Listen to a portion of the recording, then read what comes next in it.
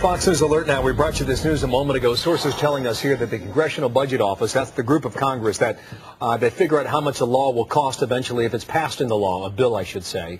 These are the numbers on the bottom line price of the Senate health care overhaul bill expected today at mid-afternoon.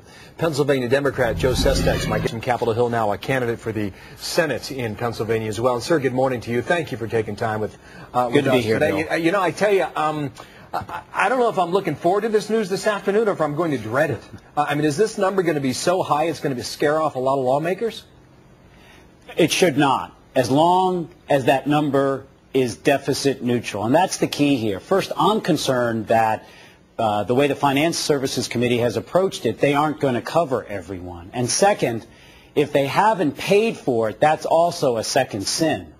If they meet both those criteria and it's deficit neutral, then I say we need to meld it with the House bill and see what the best deficit neutral approach to cover everyone gives America. Let's talk a reality here. I mean, based on what we're hearing, is there any way this thing's deficit neutral?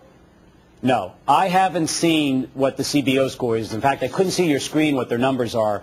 My concern is that the CBO will score that this bill in the Finance Committee does add to the debt. And if it does, you've got to go back to the drawing board and find a way to cover it.